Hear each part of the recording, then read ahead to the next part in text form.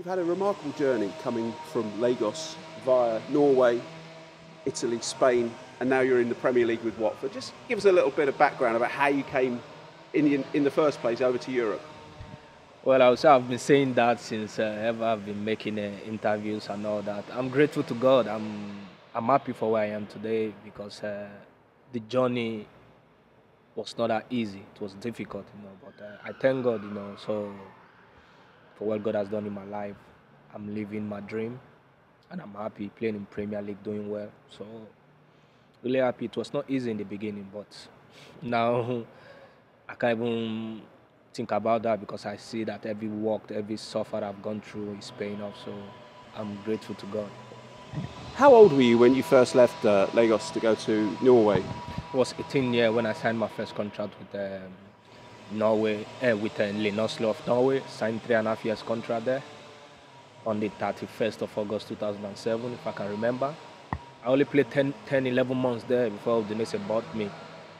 Then I went to Italy, I played 1 year, then went to Spain, played 1 season, then come back to one other team, Cesena, in Italian league, play half season, then go back to Spain again, play, I think almost 3.5 or 4 years there, played three seasons in the La Liga, then 1 half season in the second division, then before I joined Watford last season. So I'm happy I came here and I helped the team to gain promotion, and we're in Premier League now, still fighting. I know it's not going to be easy, but we're working hard, we're pushing, and we're ready to go, give any team any challenge. How did you get spotted initially when you were playing in Lagos? Yeah, some scouts always go to Nigeria during the off-season to watch players and all that. One of my agents came from Norway to watch me play and all that, and they invited me for trials in Norway. I went there and I did well, so the coach wanted me, but he said they have to sell a striker before they bring me in. So I went back to Nigeria. I was training back there in Nigeria and all that. So in that August 30th or August 28th, they sold the striker to Offinham, Chinedu Obasi, they call him. It's a Nigerian guy, so they sold the guy to Offinham, so I have to go there and replace him and start doing well. It was not easy, it was very cold for me and all that, but thank God that I did really well there. Then Udinese bought me from there, so that's the story. And you say it was cold, but was it difficult to leave your friends and family behind in Africa? Yeah, it's difficult, for the fact I was 18 and leaving my parents then, leaving my brothers and sisters, my friends, which we grew up together, we play street football together, we barefoot and all that. Leaving them and going to a country, you don't have nobody there, you don't have family there.